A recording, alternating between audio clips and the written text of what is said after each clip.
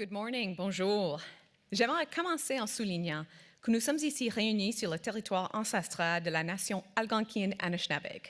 Il me fait grand plaisir de souhaiter la bienvenue au Musée de l'Aviation et de l'Espace du Canada à M. Peter Saint-Jacques, secrétaire parlementaire du Premier ministre en matière de jeunesse et député de Vaudreuil-Soulanges, au Dr. Robert Thirsk, ancien astronaute canadien, et à M. Sylvain Laporte, président de l'Agence spatiale canadienne.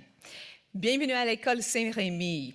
Et bonjour aux personnes qui se joignent à nous en ligne. Je m'appelle Christina Tessier. Je suis la présidente directrice générale d'Ingenium, Musée des sciences et de l'innovation du Canada. Ingenium administre ce musée ainsi que le Musée de l'agriculture et de l'alimentation du Canada et le Musée des sciences et de la technologie du Canada. Nos trois musées racontent les nombreuses histoires de gens innovateurs qui ont osé penser différemment. Ce musée-ci fait le récit des braves Canadiennes et Canadiens qui ont fait briller notre pays dans le domaine de l'aviation et de l'exploration spatiale. Comme vous pouvez l'imaginer, nous sommes très heureux d'avoir un Canadien dans l'espace, David Saint-Jacques, qui se joindra à nous dans quelques minutes. We have a proud history of working in partnership with the Canadian Space Agency to engage Canadians in our stories of space exploration, science, and technology. Here at the museum, you can visit exhibitions that highlight what it's like to live on the International Space Station, like David Saint-Jacques is right now, as well as explore our country's most notable space achievements, including the Canadarm, Canada's most famous robotic and technological achievement. We're together today to unveil an exhibition that highlights a lesser-known aspect of space exploration. Cette nouvelle exposition porte sur certains des dangers pour la santé des astronautes qui séjournent dans l'espace. Elle explique aussi comment la science qui se fait sur la Station spatiale internationale nous permet de mieux comprendre le corps humain et de trouver des solutions aux troubles qui affectent, entre autres, le cœur, les vaisseaux sanguins ou la densité des eaux. L'exposition comprend aussi des artefacts de notre collection vraiment intéressants qui illustrent comment le Canada aide les astronautes à rester en santé dans l'espace. Par exemple, vous verrez le traîneau pour l'expérience de physiologie spatiale qui a accompagné l'astronaute canadienne Roberta Bondar à bord de la navette spatiale Discovery. I also want to take a moment to thank the amazing teams at the Canadian Space Agency and hear from this museum who worked on this new exhibition. Like the 4 small stars in David Saint-Jacques' mission patch, they are the people behind the scenes that make things happen. Alors, sans plus tarder, veuillez accueillir M. Peter Saint-Jacques pour procéder à l'ouverture officielle de cette nouvelle exposition.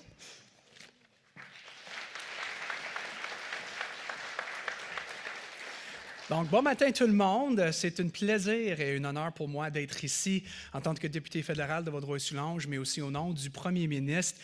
J'ai parlé avec le Premier ministre, puis j'ai expliqué qu'est-ce qui s'est passé ce matin, puis il dit, garde, il faut que tu poses cette question aux jeunes de l'École catholique Saint-Rémy. Puis la question est la suivante. Qui d'entre vous veut devenir des astronautes? Levez vos mains. Put your hands up if you want to be an astronaut when you're older. Okay, so that's an important question. And it's an important question because how many of you want to go to Mars or the moon? Put your hands up. Okay, well, what's interesting is that there were less hands that went up for becoming astronauts, but every one of you wants to go to the moon or to go to Mars. Now, that's a really important question. Why? Because the Prime Minister wants to challenge every one of you to be that next astronaut that's going to go to Mars and go to the moon. The stats show that we're probably going to go to Mars or back to the moon within 20 or 30 years. And the people who are going to be those astronauts are sitting in this room right now. They're your age, which is really exciting. So what do you got to do to become an astronaut? Well, there's 2 things, one of which I'll talk about and one of which I'm going to leave to my esteemed colleague, somebody who I admire greatly, Dr. Robert Thirsk, who's an astronaut that's going to talk to you a little bit about it. First is you got to get your education. How many of you are getting good grades in school? Put your hands up. Okay.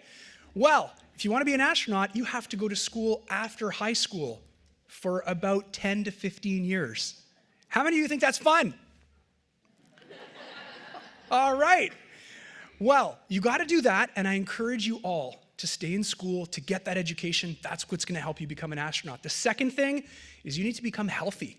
You need to make sure that you're in tip-top shape, because astronauts are in tip-top shape, which is why it's really exciting to be here to launch this new exhibition on health in space. and what the astronauts like David Saint-Jacques that you're going to talk to, which is the coolest thing ever, are going to talk to you about. And to do that, to explain it all to you and to lead us through all of this today, it's an honor and a privilege for me to introduce to you somebody who I admire, I'm not going to lie, an astronaut who holds the record for spending the most amount of time in space as a Canadian astronaut, who flew both with the Soyuz Russian spacecraft as well as the space shuttle on the space mission STS-78. I think I got that right.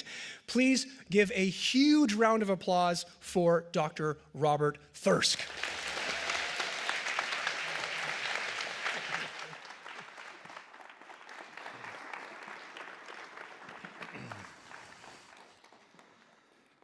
Wow. Thank you, Mr. Shipke. Je suis très content d'être avec vous tous aujourd'hui. Nous sommes ici pour parler de deux sujets qui me tiennent beaucoup à le cœur. Premièrement, l'espace. Comme vous le savez déjà, je suis astronaute. Et deuxièmement, la santé. Et je suis aussi médecin. I'm looking forward, like all of you, in a few minutes, to speak with our friend David Saint-Jacques. David launched to space on December the 3rd, and he has now spent 2 months in space experiencing the wonder of living and working aboard the International Space Station. What a privilege, what an experience. It's definitely the highlight of his career. Vivre dans l'espace, c'est incroyable, mais ce n'est pas toujours une partie de plaisir pour notre corps. C'est même dangereux à cause de l'apesanteur, du rayonnement et de l'isolement. The nature of weightlessness, ionizing radiation, and psychological isolation need to be better understood in order to make spaceflight safer for astronauts of the future when we venture off to the moon, to the Mars, and beyond. So I had the opportunity, as Peter mentioned, to fly twice in space, once aboard the space shuttle, and then secondly, aboard the International Space Station. The first mission lasted 17 days, and the second flight lasted 6 months. But you know what? That wasn't long enough. I miss the work that I did. I miss viewing our beautiful planet from the vantage point of orbital flight. And most of all, I miss my crewmates. We were an incredible team, and we worked very well together. But 6 months of spaceflight took a toll on my body. In spite of daily exercise, I lost aerobic fitness, I lost muscle strength, and my bones began to demineralize as well. My eyes and my vision were affected. And then after 6 months, I missed my family, I missed my friends, and I missed nature. The good news is that the International Space Station can help us to address some of these issues that I just mentioned. The station is an incredible medical laboratory. Scientists from around the world now, for 20 years, have been using this unique laboratory to study all sorts of phenomena, all sorts of sciences. And I'm particularly proud of our Canadian scientists who have contributed to health research in space. And their research is helping us to better understand the risks to astronauts of spaceflight, and also to help reduce the impact that the space environment has on the human body. And as a bonus, a lot of the findings from the research of our Canadian scientists can actually help to address some of the healthcare issues here with patients on Earth as well. So David, qui se joindra très bientôt à nous, participe à un grand nombre d'expériences à bord de la station. Les astronautes sont de parfaits cobayes pour les scientifiques qui étudient les effets de l'espace sur la santé humaine. David has also followed a strict routine over the last 2 months to make sure he can stay healthy while he's in space. He's been following a diet and an exercise program to help, for instance, this problem of bone loss and muscle degradation that we spoke about. Pour avoir une idée de ce que David fait à bord de la station, j'aimerais qu'on fasse une petite démonstration. I'd now like to introduce Natalie Hirsch, the nutrition and exercise specialist for the Canadian Space Agency. Natalie was my nutrition and exercise coach before, during, and after my last mission, and now she's playing that same role for David. And she'll now lead us in some of the exercises that David does to stay fit in space. Natalie. Well, thank you very much, Bob.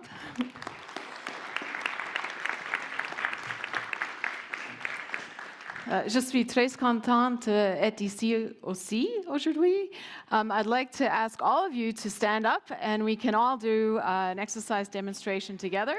And even those that are joining us through Facebook can do this as well. We're going to be standing in place. Just make sure you've got enough room around you so that you don't hit yourself or your colleagues. That would be bad.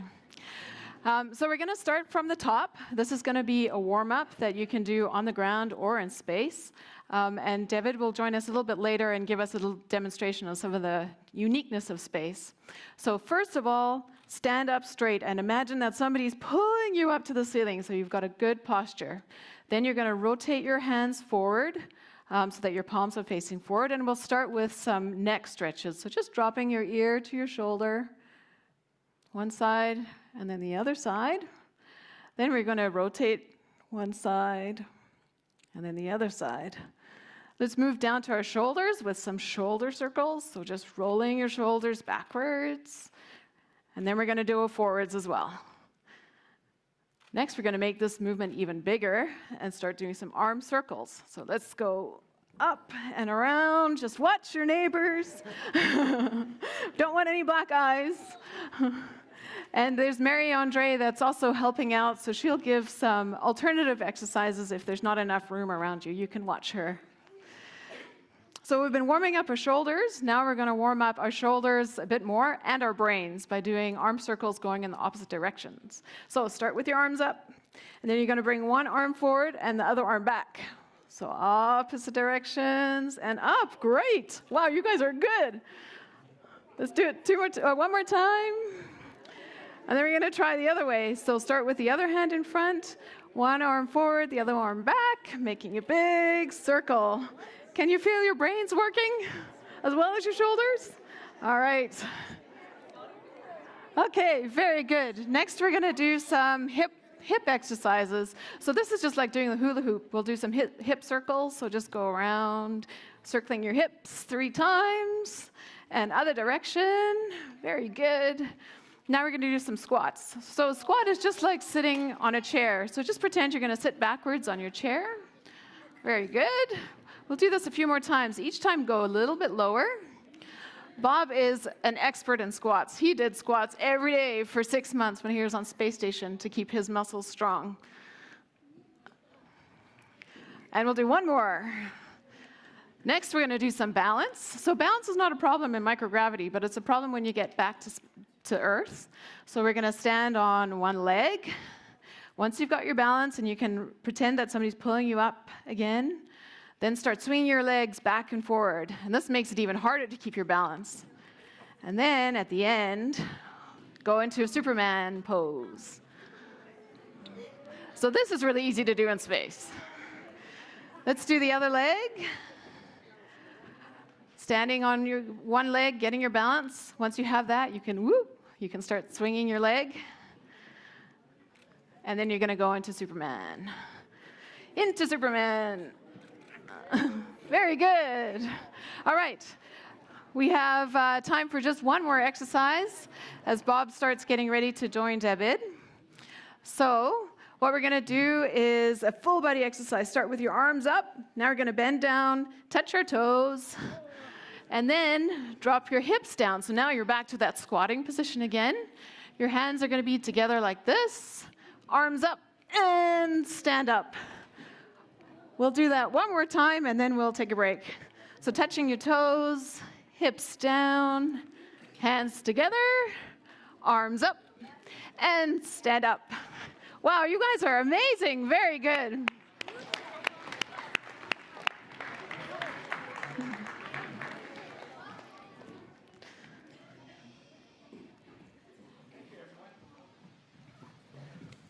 You can have a seat now. So the live connection with David and the space station is going to begin in the next couple of minutes. We're looking at, right now, mission control in Houston. And we're looking at the flight director and the Capcom who speak directly with the crew, guide them through their plan, their work plan every day. Station, this is Houston. Are you ready for the event? Houston, this is Station. I'm ready. Houston, this is Station. I'm ready. Please call station for a voice check. Canadian Space Agency, this is Mission Control Houston. Please call station for a voice check. Station, this is Ottawa in the Canada Aviation and Space Museum. How do you hear us? Bob, I have you loud and clear. How do you do, my friend? Bob, I have you loud and clear. How do you do, my friend? Bonjour, David. It's good to be speaking with you. Plusieurs élèves d'Ottawa et moi, nous étions en train d'effectuer une séance d'exercice avec notre copain, Natalie Hirsch. Natalie. Hi, David. It's really great to see you. We've been doing an exercise session, and we have 2 more exercises to do, and we're hoping you can join us. Very good, sure. So you guys have been seeing. Very good, sure. So you guys have been seeing how strict Coach Natalie is. She's my coach up here, and she keeps me in good shape. So we're going to do 2 more exercises. The first one is one where we're going to stretch the front of our legs. So you're going to take one leg. Yep, everybody can stand up and try this. That's great. So 1 foot behind so that your heel is touching your butt, and you should feel a good stretch in the front of your leg. And we're going to wait for David to give us a demo as well. Good job, David.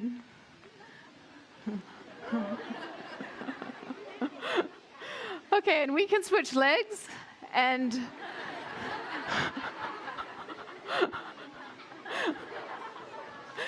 as you can see, it's much easier in space. Okay, we'll do one more exercise, and this one is a figure 4. So for all of us on the ground, we're going to cross one ankle over our other knee to make a figure 4 with our legs, and then we're going to sit backwards like we're sitting in a chair again. This is another good balance exercise. All right. It looks so much easier in space, doesn't it? Wow. Okay, and let's do it with the other leg.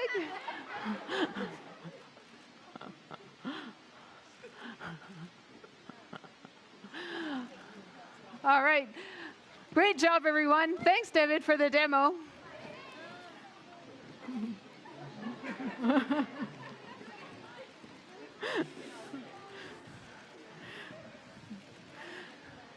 Thanks, Natalie.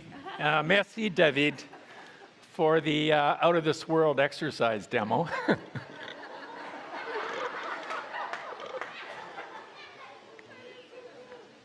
David, I don't want to interrupt your Zen moment, but we have a couple of questions for you.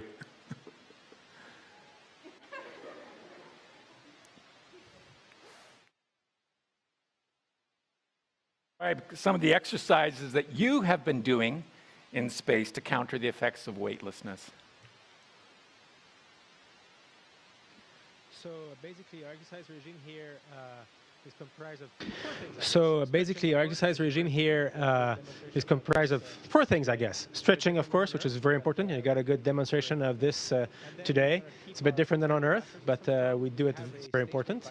And then we're going to keep our cardiovascular system strong. We have a stationary bicycle that's very similar to being on Earth, except you don't have a seat. You don't need to sit down, of course. And another one is a treadmill, so you can practice running. That's important for 2 things. First, because we wear a harness with strong springs to kind of bring us down. It adds weight to our spine, our skeletal system, our bones, and keeps them strong. And also, it keeps you practicing the movement you need to be walking and running so that when you come back to Earth, you remember how to walk. And third, We have a general purpose kind of weightlifting machine. Of course, it's not weights, because that would be very easy, right, with dumbbells in space. Instead, we're fighting against the pressure in a piston. And that's what we use to keep training our upper body, shoulders, arms, the legs, the calves, every muscle in our body we can work out with this amazing machine called AirEd. And thanks to that, we come back to Earth. And I don't know what your experience was, Bob, but I'm hoping to come back to Earth feeling that I'm not weakened by this stay in space. A good question. Do you find that your body, after 2 months in space now, has adapted? Has your mind, your muscles, your heart, has it adapted to life in zero-G? Completely, quite a change. When I got here, it was actually very funny. Completely, quite a change. When I got here, it was actually very funny because as soon as I was upside down, I was lost. I didn't know where to go. And I was a very bad flyer initially, like most astronauts for the first time, crashing into the walls everywhere as I move around. Now I can navigate very quickly and know where I am and never break anything. And also, I find that I started out very congested. When you're standing on the Earth, the pull of gravity brings most of your blood down, and your body is trained to push harder to bring blood to your head. When you reach space, you don't have that bias anymore, if you want, the effect of gravity. And so, but the body keeps pushing harder towards the head, so you get a big, red, puffy head and tiny, white, skinny legs. But after a while, that fades away, and you become normal again, so even the congestion is gone. So yeah, after 2 months, I feel like this is normal now. Like there's nothing to it. We've talked about weightlessness, the effect of weightlessness on the muscles and the bones, but it's not the only factor that affects your health in orbit. Ionizing radiation is another concern. I know that on Earth, the atmosphere protects us against radiation, but have you experienced radiation in space? Have you done any monitoring of radiation levels? So yes, we are not protected here by our atmosphere. So yes, we are not protected here by our atmosphere, as you said. We're a little bit protected by the magnetic field of the Earth still, but it's quite a bit less. Every astronaut we wear a little radiation monitor on us the whole time. It just looks like looks like a little square of plastic like this that we wear on us that measures radiation. But the effect of radiation, it's very interesting. I'm sure you've seen that too. At night, when your eyes are closed, sometimes you can see cosmic radiation hitting the back of your eye, the retina, and it makes a flash. And in the middle of the night, you see flashes. Maybe every couple minutes, you'll see a flash like that. That's radiation hitting your eyes. Another thing that we think of is when there's sometimes the radiation goes up and down depending on the activity on the sun, and so that may be a reason to be more careful and maybe spend more time in areas of the station that are better protected. One of these is our little bedrooms that has got slightly thicker walls to protect us from radiation. I understand that Canadian scientists are interested in radiation dosimetry, radiation monitoring, and that a couple of weeks ago you deployed some Canadian monitors throughout the station. Could you tell us a little bit about that experiment? Yes, it's a very neat experiment using an old-fashioned technology, but it's very Yes, it's a very neat experiment using an old-fashioned technology, but it's very, very reliable, and they modernized it. It's called a bubble detector. So the little ampoulas of a substance that when it gets hit by a radiation, it creates a little gas bubble, and it stays trapped into that jelly-like substance. And then with a microscope, you can count the bubbles, and that tells you how many radiation hits there were. So these so-called bubble dosimeters, we spread them around station, and recently my Russian colleague Oleg has used the special equipment to count all these bubbles, and I'm looking forward to hearing the results. Here at the Canada Aviation and Space Museum, we're looking at the impact of weightlessness and radiation on human health in space, but we're also looking at psychological isolation as well. Are there any health concerns of living in space in such a remote location on your mind, on your well-being?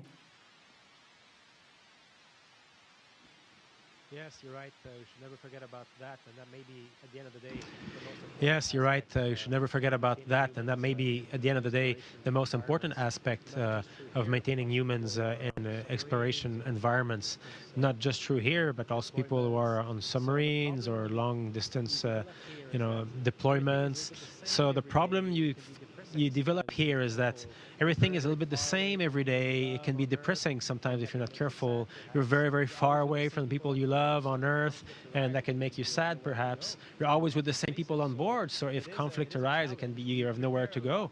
You have to face it. So it is a challenge. We prepare a lot for this as astronauts, and I'm sure, Bob, you have stories to tell about that as well. But we go on expeditions on Earth with fellow astronauts for long durations before to get used to this this notion that the most important people right now are the few people who are here with me, and I must get along with them. And that is the key to our success, because we can't function well, of course, if we're not happy, and you cannot be happy if you're not getting along with people around you.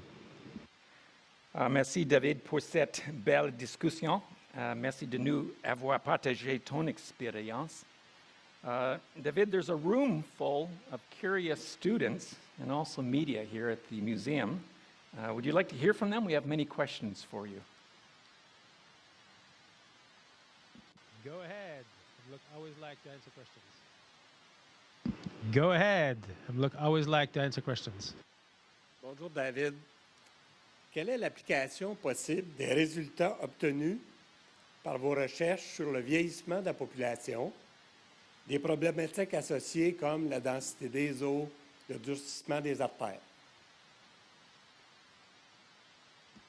Oui, alors, la raison pour laquelle c'est tellement intéressant de faire de la recherche en orbite, c'est parce que... La raison pour laquelle c'est tellement intéressant de faire de la recherche médicale en orbite, c'est parce que être dans l'espace, dans le fond, c'est pas bon pour la santé. On a évolué sur Terre pendant des millions d'années avec l'effet de la gravité. Quand on enlève ça, presque tous les systèmes du corps humain sont débalancés.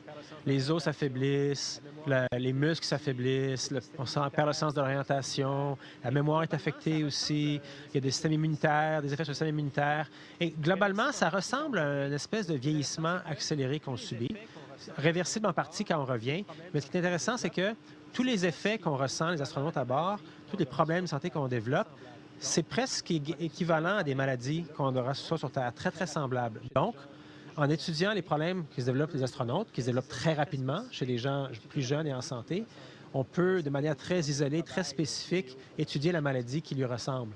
Et ça fait de nous un peu des cobayes idéaux pour la recherche médicale. Merci beaucoup.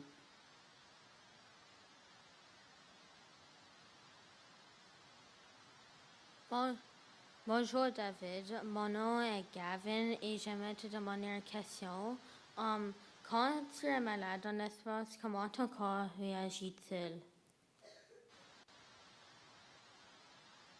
Oui, Gavin, alors il y a des différences dans l'espace quand on est malade.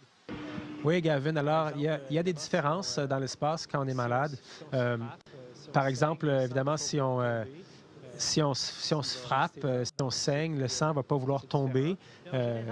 Il va rester là. Alors, alors, comment on fait pour traiter les maladies ici? On a une petite pharmacie. Tout le monde est entraîné à bord. Moi, je suis médecin, mais ce n'est pas tous les astronautes qui sont médecins. Mais ceux qui ne le sont pas sont tous entraînés à être capables de répondre aux urgences médicales. Donc, on est tous entre bonnes mains. On a ce qu'il faut pour répondre à des gros médicales, donc on est tous entre bonnes mains. On a ce qu'il faut pour répondre à des gros problèmes cardiaques, pour des fractures, pour faire des antibiotiques. Donc on est pas mal bien équipés. Mais le plus important, évidemment, c'est d'être prudent. Être prudent pour ne pas tomber malade. On est prudent pour les infections. On est en quarantaine avant de venir en orbite. On est très prudent ici à bord pour ne pas se faire mal. C'est ça, si on veut, là, évidemment. La chose la plus importante pour rester en bonne santé, c'est d'être prudent et de respecter son corps, respecter ses limites. Et c'est d'être prudent et de respecter son corps, respecter ses limites.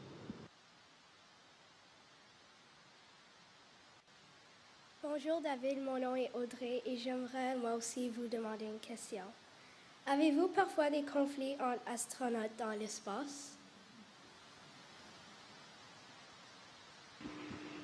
Très bonne question, Audrey, très importante. Oui, évidemment. Dès qu'il y a des êtres humains et qu'il y a des relations, il y a des conflits, c'est sûr. On est un peu, nous, les astronautes en mission comme ça, on est un peu comme des frères et des sœurs qui vivent ensemble. Alors, même si on s'aime beaucoup, puis on se respecte beaucoup, puis on aime ça, être ensemble, puis travailler ensemble, des fois, il y a des conflits, des fois, il y a des chicanes. Alors, on en parle. L'important, c'est de s'en parler, de trouver un terrain d'entente et de régler ça et de redevenir dans le droit chemin. Donc, les conflits, ça fait partie de la vie, c'est normal, il ne faut pas les éviter, il faut les accepter, y faire face, trouver une solution. Donc, c'est une partie très importante de notre vie à bord, de toujours s'assurer qu'il n'y a pas de conflit caché ou secret et qu'on se parle de tout très clairement. Secret et qu'on se parle de tout très clairement. Bonjour David, mon nom est Chloé et voici la question que je vais te poser. Qu'est-ce qui est le plus éprouvant ou difficile pour toi dans l'espace? Et est-ce que tu te sens seul? Oui, Chloé. Alors, tu sais, pour moi, le plus difficile, c'est que moi, j'ai une famille, je suis papa, j'ai 3 enfants et je m'ennuie beaucoup d'eux. Donc, c'est ça qui est le plus difficile. J'aimerais ça pouvoir inviter les gens que j'aime pour venir me voir. J'aimerais ça que ma famille puisse venir ici, que mes amis puissent venir ici. Ça, on ne peut pas. Donc, ça, c'est la partie la plus difficile, c'est de se sentir très, très loin des gens qu'on aime, très loin de notre vie sur Terre. Mais on peut leur parler, donc je leur parle beaucoup, on fait des vidéos beaucoup, et puis comme ça, on garde un contact, même si on n'est pas en contact direct, on peut garder un contact émotif quand même, et c'est ça qui est le plus important.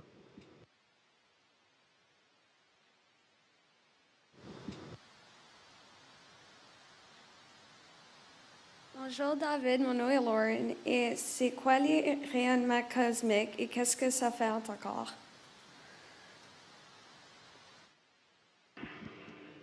Alors, les rayonnements cosmiques, c'est des petites particules élémentaires comme des électrons ou des protons qui viennent de très, très loin, qui viennent du fond de l'univers. Il y en a d'autres qui viennent du Soleil directement et qui, normalement, on est protégé sur Terre. L'atmosphère, la ceinture de champ magnétique de la Terre, puis après ça, l'atmosphère arrête la plupart de ces radiations-là et ça, on est protégé. Ici, dans l'espace, on est moins protégé. On a juste les murs de notre station spatiale pour nous protéger. Ils ne sont pas très épais. Et quand ces radiations-là frappent notre corps, ils peuvent faire des changements à notre ADN, à notre code génétique.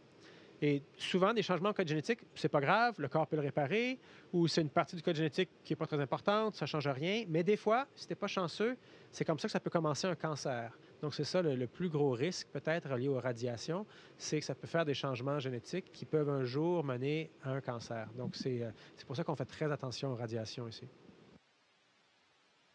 C'est pour ça qu'on fait très attention aux radiations ici.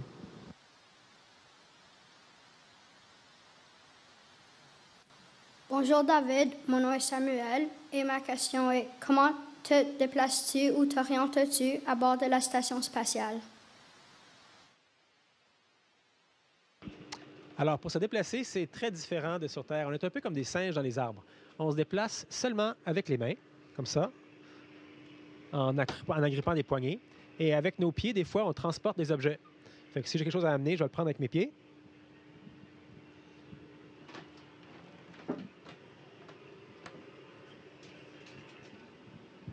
Puis je me déplace comme ça avec mes mains. Puis pour m'orienter, ben c'est pas très grand la station. Alors maintenant, je la connais par cœur. Donc je me déplace comme ça. L'important, c'est d'être capable de reconnaître où est-ce qu'on est, même si on est sur le côté, même si on est à l'envers. C'est ça qui est le plus difficile au début. On devient très désorienté dès qu'on change de direction. Mais après quelques mois, c'est facile pour moi. Facile pour moi.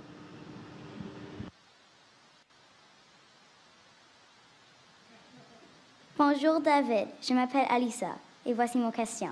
Au retour sur Terre, qu'est-ce qui sera le plus difficile pour toi?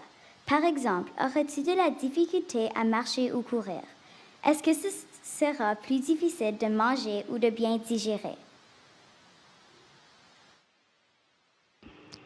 Alors, quand on revient sur Terre, oui, il y a des effets physiques qui sont assez difficiles, on m'a prévenu.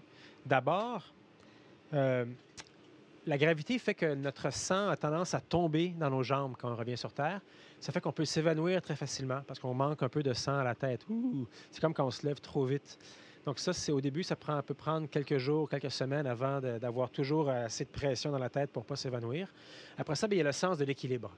Ici, dans l'espace, j'ai perdu le sens de l'équilibre parce que ça ne sert à rien. Alors, mon corps a comme oublié, mon cerveau a oublié comment ça marche, l'équilibre.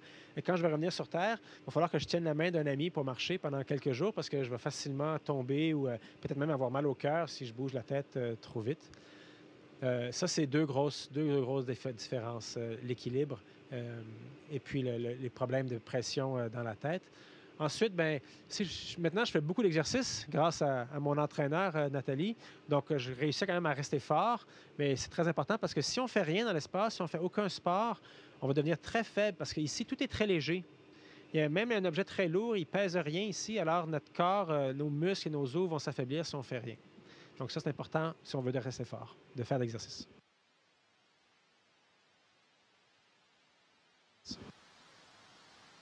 Hi, David. Elizabeth Howell from Space.com.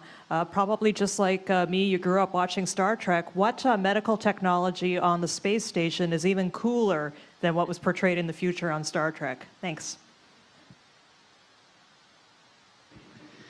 Hey, Elizabeth. Nice speaking to you. Well, actually, as far as medical equipment goes, on the station, we're pretty conservative, I would say. There's very high-tech medical technology on the ground, and that is what we use here.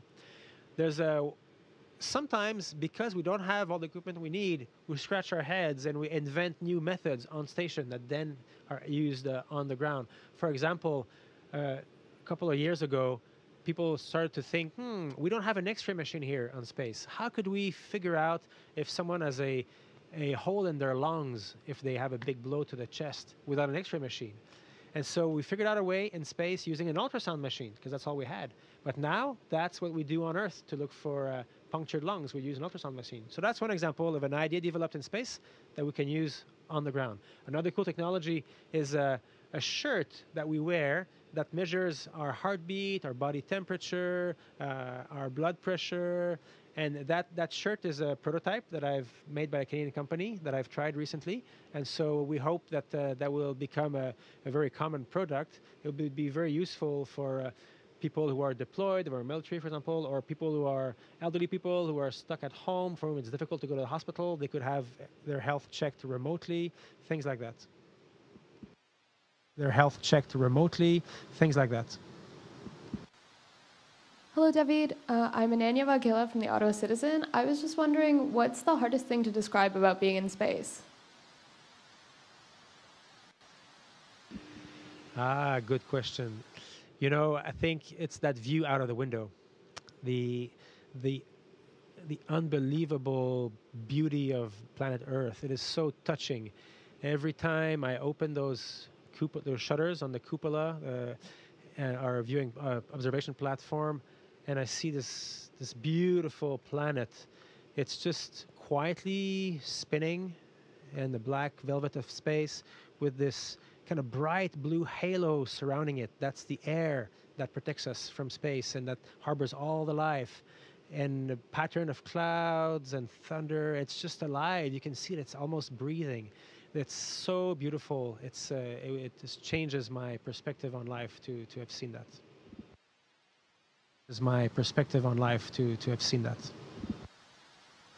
Thank you, David. That's all the time, unfortunately, that we have with you today. Thank you, everyone, for your very thoughtful questions for David. David, thank you for connecting with us. You're a great ambassador for Canada. Stay safe and stay healthy. Goodbye.